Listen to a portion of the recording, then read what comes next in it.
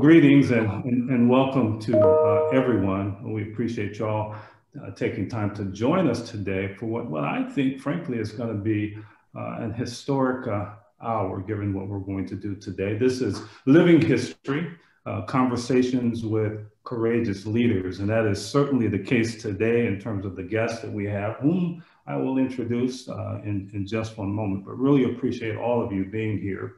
Our conversation today is scheduled to be for an hour. As you know, we started a little bit late, so we're going to try to make up for that on the other side. I would tell you, though, that if you have to sign off at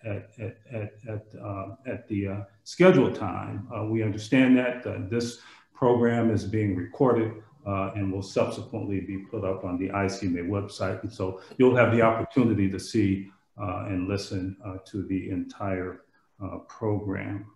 So with that, wow, it is my privilege and honor. I'm really excited to introduce our guest today.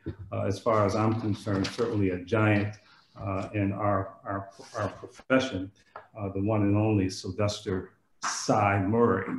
I'm going to take just a couple of minutes here to give you some background information on Cy. Cy is, as many of you know, a longtime city manager, professor, consultant, fellow of the National Academy of Public Administration, and member of the National Forum for Black Public Administrators.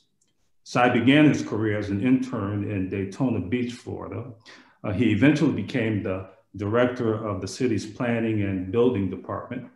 He spent 2 years in the United States Army as an infantry soldier during the Vietnam War. And after his discharge, Cy became the assistant city manager in Richland, Washington.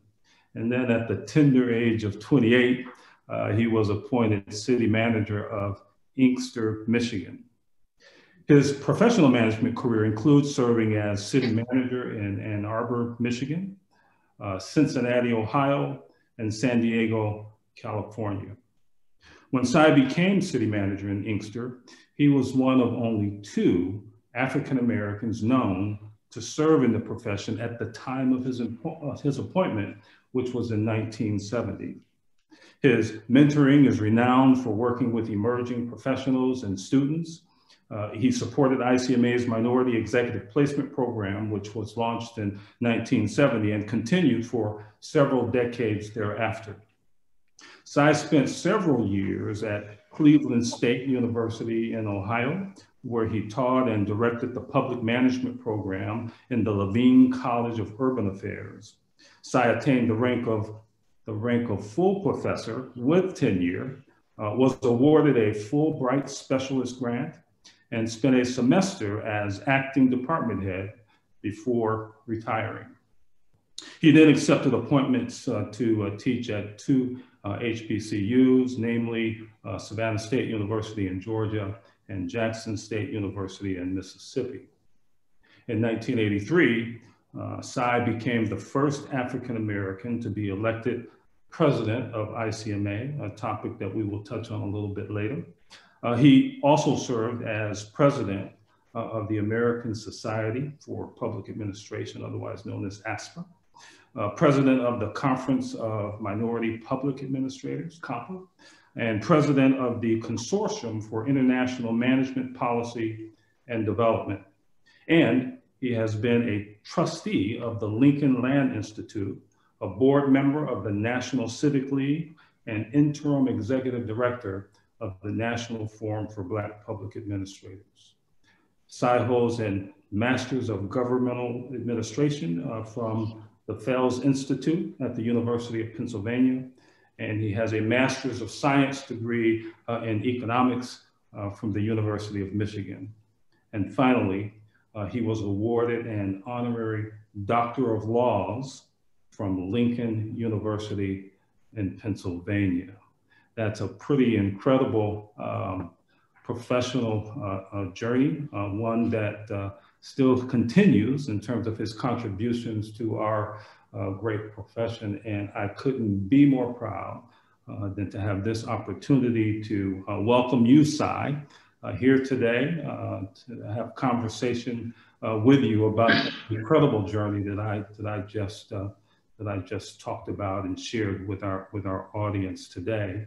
I was really excited. You know, I'm have in common with you the opportunity to be a first, being in this role at ICMA, being the first person of color, Black person to serve as executive director of ICMA, which, as I indicated before, you having served as the first Black person to be president of ICMA. We share that.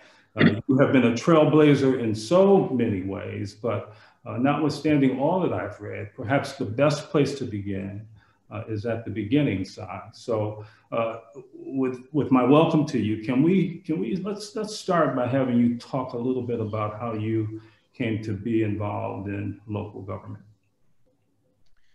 Let me thank you. Thank you very much, Mark. Am I not doing something here that I should be doing? I can hear you. Can you see me? No, sir. Like, is your camera on? Tammy, what should I be doing on this end? Well, there's a little icon with the camera. It should be at the bottom of the screen there, right next to the mic symbol. If there's a line through the camera, then your camera isn't on. So you would need to click on it to make the line, to take the line out, and then we'd be able to see your face, your image. There you are. Now we see you. Welcome. Thank you. Thank you. Welcome. Let me make, I don't see me, and I usually can see myself when I'm talking. Yeah.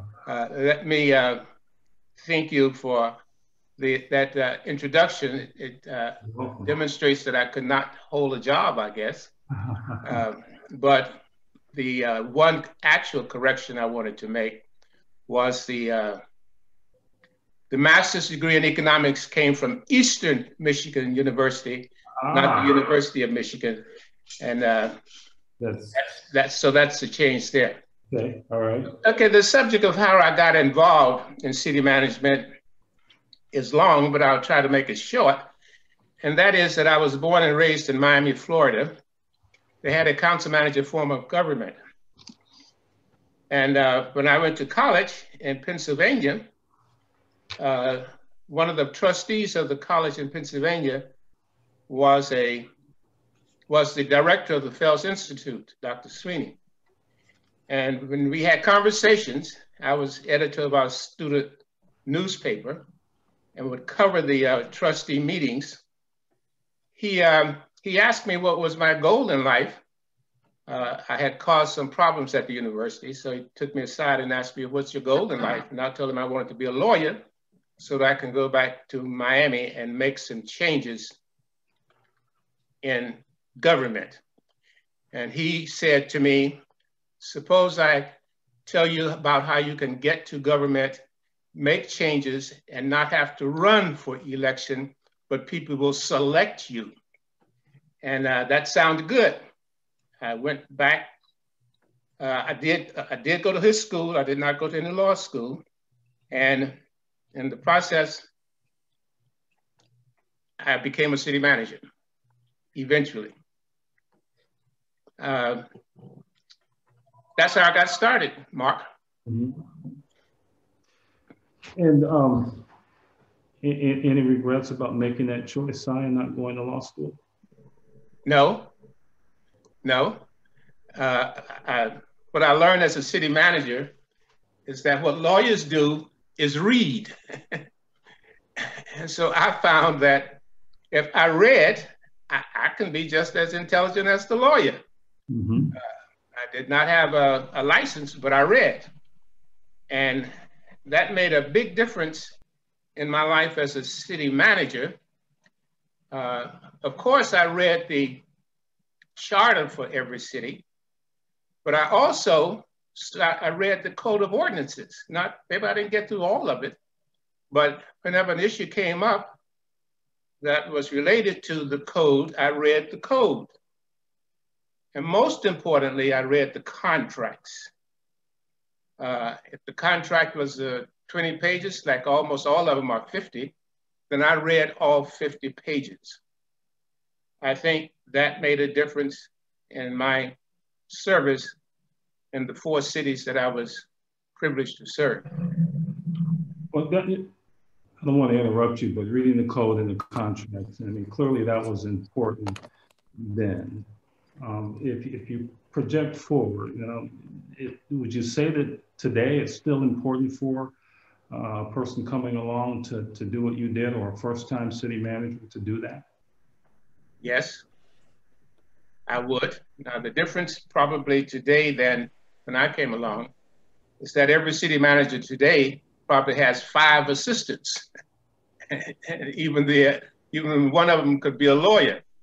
So if he or she has 5 assistants to do all the reading for them, then they don't have to do it. But when I came along, we did not have 5 assistants. You were the city manager, and you might have, depending on the wealth of the city, you might have an assistant city manager. But beyond that, the only attorney you had was the city attorney, who had, and when he talked to me, he had so many more things to do than to teach me how to read contracts. Well, you know, Si, you know, none of us gets to where we are in life without the help and assistance of other people along the way. And I can certainly recall when I first started out so many years ago, back in the early 80s, going to my first city managers conference back in Michigan, the Winter Institute. You might recall that. Yes. Winter Institute, actually it was in Ann Arbor where you served as city manager for many years.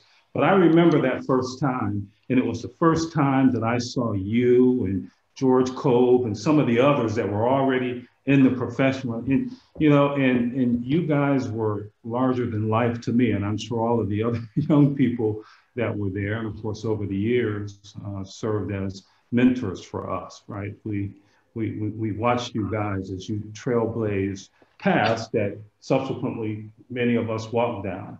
I'm curious to know that when you started out in those early years, there certainly weren't many African Americans in the profession. Who did you look up to? Who were some of your mentors that gave you guidance along the way and supported you? Well, the first one was a white guy. His name was Norman Hickey. He was manager of Daytona Beach, Florida. When I finished Fells, I had to serve an internship. The internship was a part of the degree requirement. And I wanted to go back to Miami to serve the internship, since I knew now that they had a council manager form of government. But when I went down there, I wasn't accepted. And the individual who I talked with in the manager's office told me that they would give me an internship in the recreation department in the Black section of the city, but I could not work in the city manager's office. So I went back to Fells and at least I started to go back to Fells to tell Dr. Sweeney that it didn't work. And he told me to don't come all the way back, but go to Daytona Beach, Florida, 200 miles from Miami. But Mr. Norman Hickey was just he was the best person I could have gone to. He taught me so much that was not just in the books, but he taught me how to deal with people. And he taught me how to listen, actually, because I was always one of those who did a lot of talking, and he'd sit me down and say, listen, listen. And he would send me on to meetings and tell me that my sole job at those meetings was to listen and come back and talk and tell him. So he was a significant person in my life in terms of beginning in the city management profession. And were there others after Mr. Hickey? Yes. Mr. Hickey allowed me to go to ICMA conferences. And I mean, they paid the way. I remember in Daytona Beach, the first conference, ICMA conference I went to was in Canada.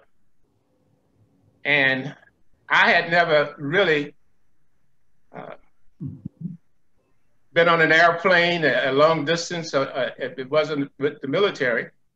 And I didn't even have a suitcase to put my suits in. I bought the suits from the cleaners and the plastic wrappings, and I got on the plane with those in my hand. But when I got to the conference there, I met more people. And one of the people that I met was James Johnson, who was a Black guy and city manager of Compton, California. We had long conversations. He gave me a lot of pointers. He prepared me for a lot of the things that I'm witnessing now. I was witnessing. But other than that, and I hope I'm not forgetting somebody very important, what is really, other than my father and my minister, I guess when they use the term trailblazing, that just were not that many Blacks in the profession for me to go to and talk with. And well, I met the most Blacks in the profession when I got my city manager's job in Inkster, and I met a group called the NCB-LEO, National Black Elected Officials. And my training then came from elected Black people who talked to me consistently about city government. They were council members who talked to me about city government and their cities. So that's a really good segue. I guess, you know, I was really young in my career at that time, but I am curious. I would imagine the folks listening are too. I mean, what was that like? I mean, to be a person of color in a profession that is predominantly made up of white folks. It stands out most to me when I think about it, when I went to conferences and things, and there were so few of us and so many non-minority, non-Black women, very few women at the time, as I recall too. But what was it like then, and you know, the prospects of the future in terms of going on to other cities? I recall there was this sense that with respect to some cities, you need not apply because they weren't ready or prepared to hire someone of color or someone Black. What was the experience like for you back then as you tried to progress? I always had it in my mind to progress. I knew what I wanted to do. Well, actually, what I wanted to do was become city manager of Miami. I mean, from the day one, that's what I wanted to do. And when I went to the first city in Inkster, Michigan, I went there because the Black mayor picked up the telephone and asked me to come to Inkster and interview for their city manager's job. And I was there just 3 years. But in those 3 years in Inkster, and with me was a city manager in training named David Williams, who became my assistant not assistant city manager because the city was too small, but he came over and worked with me as the director of our city planning department. And being in Inkster is just 20 miles from Detroit. So that period of time for 5 years, between 1970, maybe to 75, David Williams and I were very involved in Black city management activities in Detroit and in Inkster. And we met a lot of people in Detroit who became our mentors. At my age now, I can't even remember the names of my dogs. You know, when I apply for or something. They wanted to know, do you have a code? What was the name of your first dog? Well, I don't remember that. And I don't remember the names of all of the individuals who David and I talked to, but there were a lot of people who helped us. There were just a lot of people who helped us. Now, significantly, Mark, from that point on, I never applied for another city manager's job. There was a recruiter from California who came to me in Inkster and told me that he was recruiting for Ann Arbor, and he recommended me. That's how I got to Ann Arbor. That same recruiter came to me after 6 years in Ann Arbor and said, I'm recommending you for Cincinnati. That's how I got to Cincinnati after 6 years in Ann Arbor. And after 6 years in Cincinnati, the same guy came to me and said, Si, let's go to California. Mm-hmm. And from Cincinnati, I went to San Diego. I feel very proud of the fact that this young man helped me out so much, but I feel even more proud that I was asked to come to every city. I did not initiate the application. Absolutely. You know, it's interesting. One of the expressions I've heard over the years about consultants, I've heard them described as consultants are career makers and career breakers. You're right. And the advice that I was given when I was young, someone talked to me about the importance of, you know, working to have a relationship with the executive search firms. You know, and there's a subset of executive search firms that are known in our profession, you know, primarily that do a lot of the recruitments. What you just talked about, had you been deliberate about nurturing a relationship with that firm and perhaps other firms to so that they would understand what your career goals were? Yes, with that one firm, not with a number of firms, with that one firm, and that one recruiter. But my career goals to in-depth conversations after I got in the profession were with other managers. Actually, I by that time I had begun to meet managers, and they would talk to me. But I also met mayors as a part of that National League of Cities organization and the NBC Leo. We used to go every year, and you would meet people who said, Si, you know, I like you. What are you doing? We got this problem. How would you handle this problem? I read about you did something. Let me tell you how you should have done that. So I have gotten a lot of assistance and help from a lot of people. Mm-hmm. So let me move our conversation on to ICMA. You've been a longtime member of ICMA, and there was a point at which, as I noted in introducing you, where you became president of ICMA, the first Black person to be president of ICMA. But if my recollection serves me correctly, you ran for that post more than once, it seems to me. And correct me if I'm wrong. And I just generally recall it, some aspect of it being a bit controversial. Am I accurate in that regard, Si? And if I am, would you tell the story, please? You're accurate, and it is a story. But okay, I'll tell it. Mark Keene, and I said I was not going to call any names, but Mark Keene was the executive director of ICMA. And he had a group of longtime professional managers that were always with him. And all of them, of course, were white.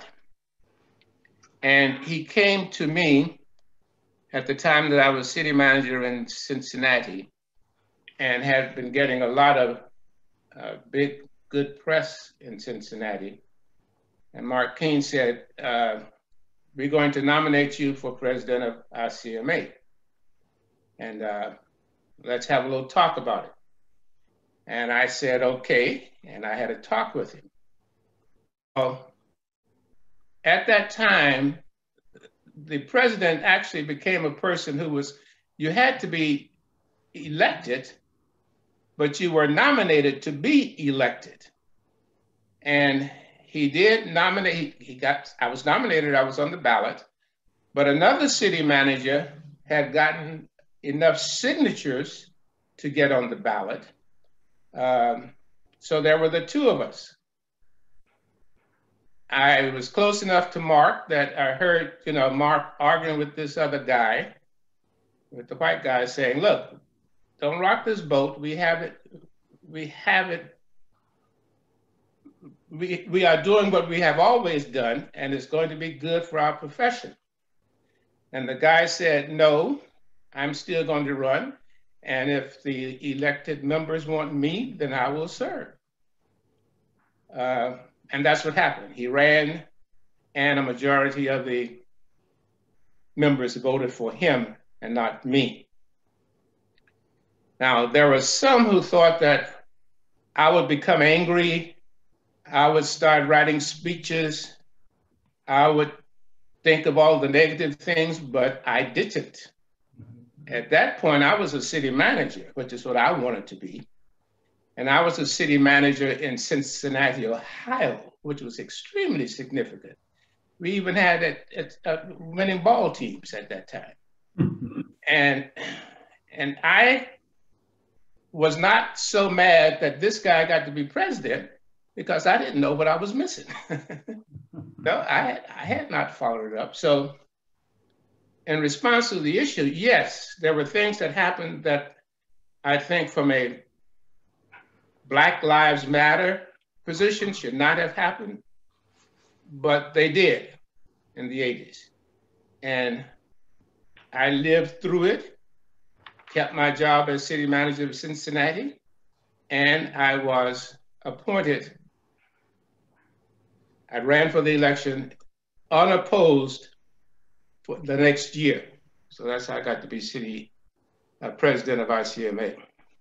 And all is good, Mark.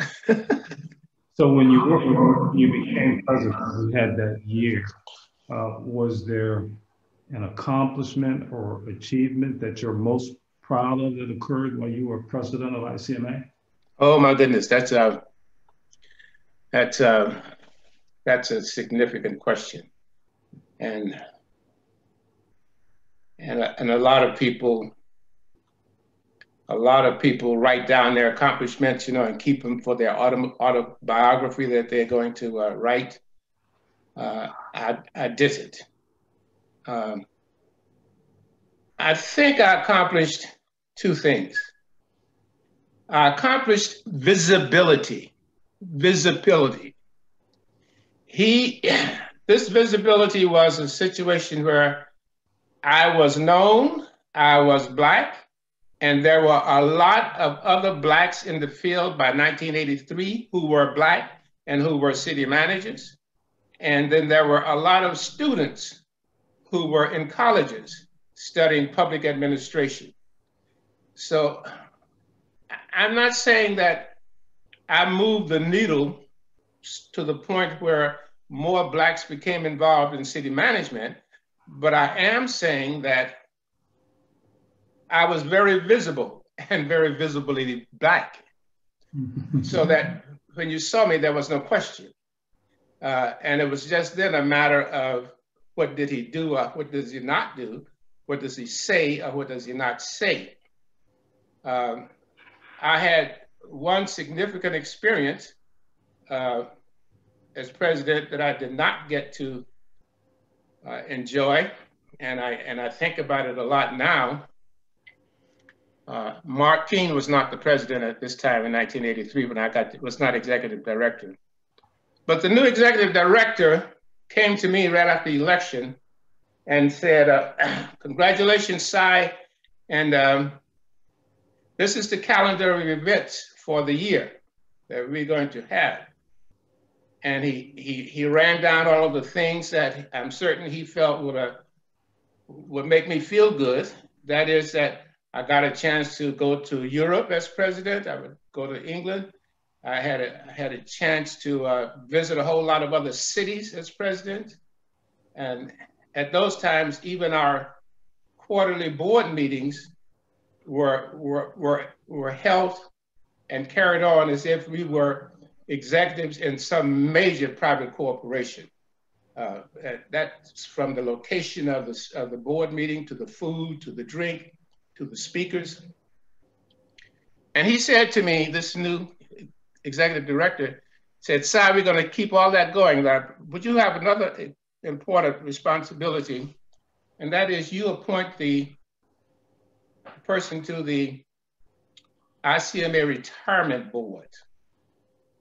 And this is the manager that I want to appoint. He was just that out with it. He said that I want to appoint. He did not say that I'm asking you for the permission to do it and telling you why. He just said, this is the guy I want to appoint. And of course, it was a white guy. And I just looked at him and said, is it not my responsibility to appoint? And he said, it is. And that's why I'm coming to you. I'm being serious, Cy. This person has the skills and the intellect and the knowledge of retirement systems. Then he said that I want you to appoint. And I did. All of the other slants and in non-respectful things that happened, I simply forgot about them. Mm-hmm. Well, that's interesting. One of the things that stuck with me in regard to what you said is you weren't sure whether or not you moved the needle.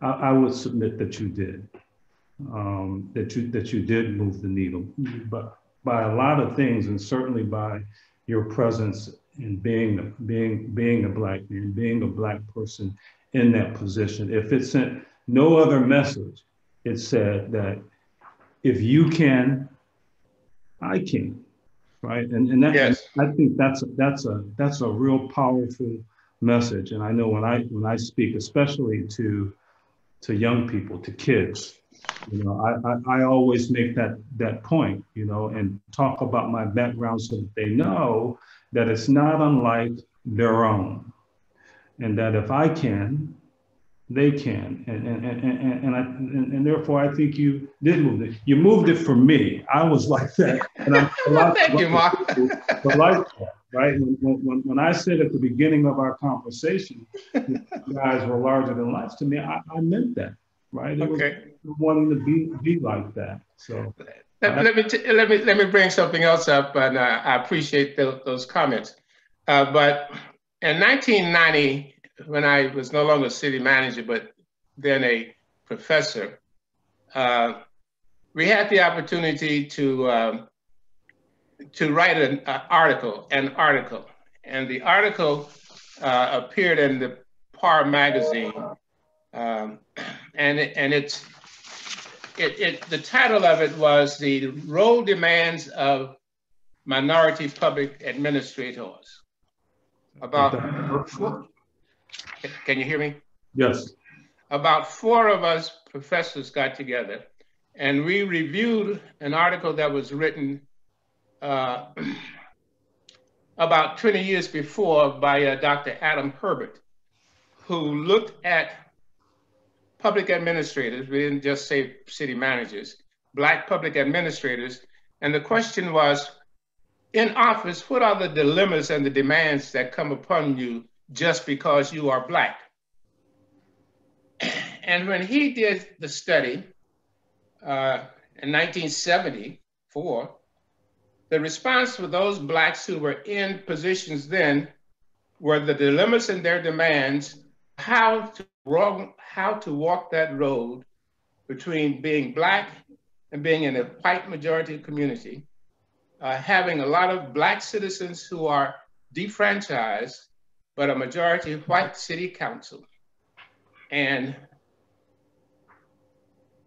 supervising a white police department who was doing things in the Black community that just were not the right things to do.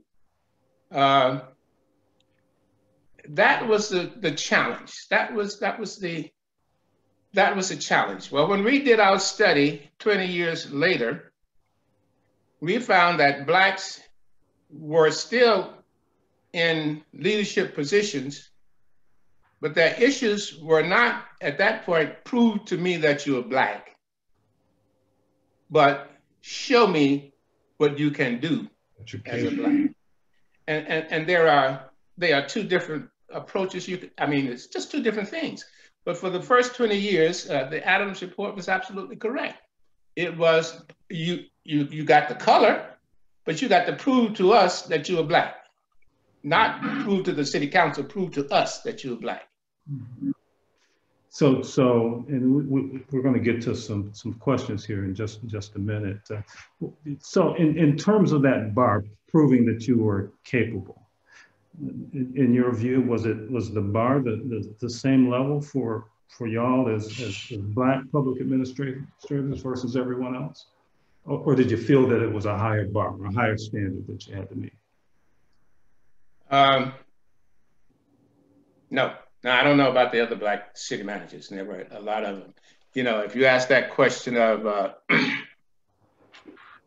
Sherry Suttles, who was the first Black city manager and female in Oberlin, Michigan, at the time that we were there, then you might get another answer. I don't know what issues were with Sherry, whether or not she had to prove that she was Black, but I know that in the cities that I was in, when I walked in the door, they saw me. You cannot be confused about whether or not I'm Black. Correct. Whatever it is that you think Black people do, then look at me. And then from that point on, the situation was, now let's see what we do. Let's see what we do. Not that you got to be Superman, where the white guy did not have to be Superman, but you still have to have a balanced budget. And that budget being balanced has nothing to do with your color, except that for some of you Black folks, we don't think you know what a balanced budget is. You know, that's the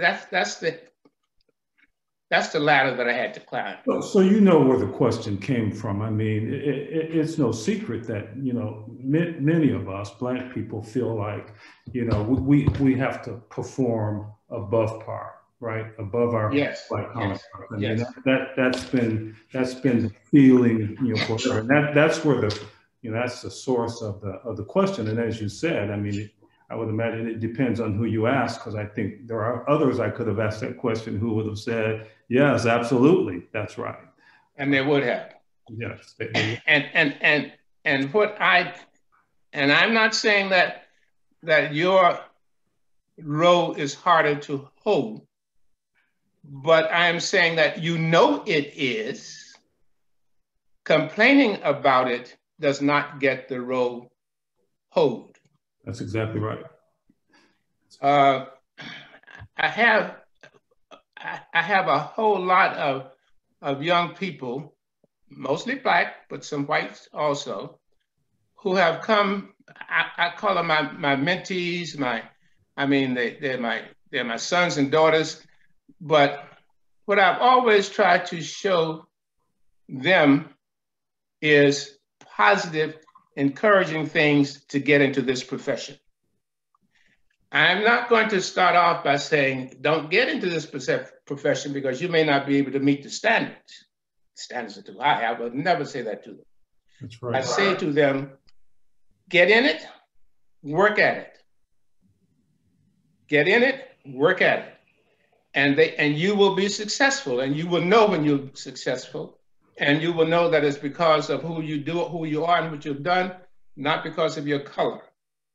And I can just list a lot of young people who have done that. They have been fired maybe here, but they have still maintained their what do I want to call it? Their professionalism, and they have never doubted themselves. I don't have to be better than that guy, but I can still win. Now, you can point that to whatever you want to point it to. I think that's great advice. I think that's exactly right. Listen, I want to segue into to our audience and checking to see if there are some questions in the chat. Tammy, can you, if there are questions in the chat? Yes. For us here, and absolutely. The first question we've dropped in here is, does Cy think having a mentor makes a difference for Black people in this field? I think so. And I guess everybody has to agree with what mentor is. A mentor, the one that I think would be good is a mentor is somebody who not only can tell you the answer to 2 + 2, but who can explain to you why people are interested in 2 + 2 and what effect does that answer have on you personally and your profession. Follow what I'm saying? I have a lot of mentees, I guess is the word for it, but they are not people who I have told, you have to hire this person, you have to do this, you have to, now I take that back. I have gone to a lot of my mentees and told them, now you have to be mentee to some other Black person. So I've done that. But that doesn't mean that I have to be your professor or your father. Another question? Yes, this is from Tanisha. Cy, your legacy is deeper and wider than we will ever be able to accurately measure. You are intentional about your sponsorship, mentorship, and development of others. Bear with me, just moved. It's a new person now. Yes, here we go here. I can jump in, Tammy. Please do. What should we be doing more or less of to carry on your legacy of building of great Black professionals? Thank you, Tanisha. Making certain that your training programs, your scholarships are the type that are enticing to young Black students also. Young Black students also. We know that the push today is STEM, so that we are training all of our young people to do technical things, but persons who do technical things have to be managed. And you need to know enough that you know what you don't know, but you do not need to be a total technician. I know that technically you can't operate. We couldn't even have this event that we're having today without somebody with technical knowledge. So you want there to be a young mentee who has that knowledge. And to my benefit, I have him. I'm looking at him now, his name is Brian Penn. And he can bring to me, now what I can do, I call him up and say, Brian, I'm gonna be on this program. You know, now, trust me, I didn't know the difference between 10 o'clock Central and 11 o'clock Eastern, but Brian did. And he called me and said, look, it's Central Time, Si. They're waiting for you. and he would put all of my technical issues where they should be. So in response to the question, I would say to young people, learn what you are to learn. So you learn the technology, but be prepared to manage the people who are the technicians. You want to be the city manager. You don't want to be the technical assistant to the city manager. I think that's, and I would only add to that which has always been implicit within the acronym ICMA, the management part, and that is leader and leadership. Yes. We're not just managers, we're not just administrators, we are also leaders.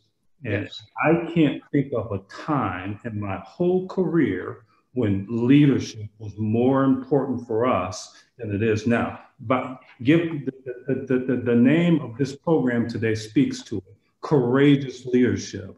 And that has to be part of what we are about as well. And that will mean sometimes stepping into voids that we would not have necessarily stepped into before. That will be necessary going forward. So I strongly encourage the leadership that's always been there by implication that needs to really stand out much more today. We need our local government managers to also be courageous leaders. So Mark, may I ask you a question? As the executive director of ICMA, sure. Do you have any leadership responsibilities? And how are they impacted? How do you? I do, and frankly, just seconds ago, I was speaking to that. I believe part of my responsibility is to talk about yes. leadership and to encourage leadership, and that there are times that we are going to have to step up and into circumstances that, if you think about how we were raised in the profession, might seem odd or in conflict with, et cetera, but absolutely necessary. The whole world it has changed around us, continues to change, and at a rapid pace. And I think that has impact on how we do these jobs going forward. Not just us, but even our leadership in terms of transforming the very organizations that we're responsible for. They have to change too. They have to change in the context of becoming more agile, more flexible, more nimble, because the demands of the future, now and the future, demand that we have to be able to, notwithstanding the historically the bureaucratic nature of local government, have to be able to pivot and change in order to respond effectively to the changing circumstances. And I think that's going to be some of the hardest stuff for us as a profession, as managers. Even ICMA as an organization has to do it. We had to do it in response to the pandemic, in order to meet the immediacy of the demands that our members had as they were trying to respond. Tammy, another question from our audience? I certainly do, and my screen is unfrozen. There are 3 additional questions. I'll see if we can get through them. The first one is from Decker that says that Cy is a master at developing relationships. How did he learn that? I don't know how, by being alive, I would say that. and looking. I've always been the kind of person who identify people who I like, who I want to be like, and then I try to see what it is that they do that make them what they are. And one of the things that I've learned from a guy named Phil Rutledge, and his position was that when you're talking to somebody, know them by name, and ask them, who are they? Meaning, what do they do? And when they tell you what they do, then ask them something about the insides of it. You follow what I'm saying? That show that you are interested in them and what they do. And you got a friend. Yes. Good advice. Yes, I have another question that was submitted privately. Cy, as we watch what has occurred in our country with the many instances of civil unrest and COVID, for minority managers, I believe there are additional pressures that are placed upon us. What is the best advice you have for everyone on this call as we move forward to stabilize our communities?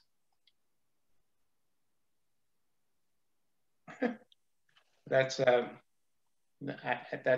tough one. That's a tough one. And I'm going to say something that is not going to come out right, but I'm going to say anyway. You tell everybody in your community to get in line. Mm. Now that does not mean, it should not mean that this is a way of saying the Blacks get to the rear of the line. You're simply saying get in line. You're organized. A line means that you're organized. A line means that you know where you are trying to go to. A line means that you know how far from it you are that you're trying to go to. And a line means that you know when you are moving forward. Stay in line. I think. Do we have Please. Do we have time for one more? Mm-hmm. Okay. Cy, the question is, has Mr. Murray experienced professional exhaustion or burnout during his career? If so, what was his process for overcoming it? How was he able to combat the days when he wondered if he was making a difference or positive impact? Now that's a tough one. Let me say that in most situations or cases, I knew when the problem was a problem. And I knew when the problem would be escalated and what might escalate it. And I'm gonna say this, I knew my limitations as to something that I could not make it right. So if I saw it coming down the road and I saw the problem, then, and I knew that I didn't have the ammunition to deal with it, then I won't let it bother me mentally. I will not get burned out. I will not get disillusioned from the profession. What I would do is just leave. If I could. That's when my friend from California would come in, you know. After 6 years, chances are people get tired of seeing you, you know, so you can leave. Or it could be the other way. You can go to a place like I went to in San Diego, and you don't have to make the decision. The city council will say, no, you've had it. You burnt out, bye. So it's life. Well, Cy, we have essentially run out of our time, but it has been such an honor and a privilege to have the opportunity to have conversation with you today, to do it in this way, where so many people have had the opportunity to hear what you have to say, your point of view about so many things. We have been, the profession has been, I think, blessed to have you as part of it. I think you have made it better in your journey as you continue to do that. You've made it more accessible and real for so many of us over the years, and that is profoundly appreciated. But as we close out our time today, Cy, I think it is only appropriate, my friend, that you, sir, have the last word.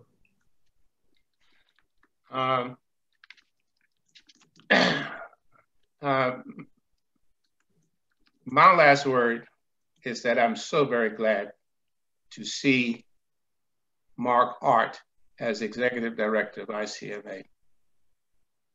And it has taken, people were saying it took 50 years for me to become the president. But we can say now it took 100 years for a manager to become a manager of ICMA. Now that's just too long. But the fact that Marc is there now means that ICMA understands and appreciates minorities in management, because they are allowing him to manage all of us. I do not think that this emphasis or this program on Black History Week month would have occurred if Mott was not the executive director. As large as our organization is, as progressive as our organization is supposed to be, it took us 100 years to get an executive director. But we got the right one, and that makes up for it. Thank you. Thank you, sir. Thank you very much. And thank you, ladies and gentlemen, for logging in and spending this time with Mr. Sylvester Murray and me. Cy, truly an honor to have you with us. I want to remind you all that our program today has been recorded. It will be up on the ICMA website shortly hereafter, and forevermore, you will have access to it. Cy, continue on. We look forward to your continued amazing contributions to the profession of city management and local government. Thank you very much. Thank you all for being here. Thank you. Thank you. Appreciate it, Marc. Thank you. Thanks, Marc. Thanks, Si.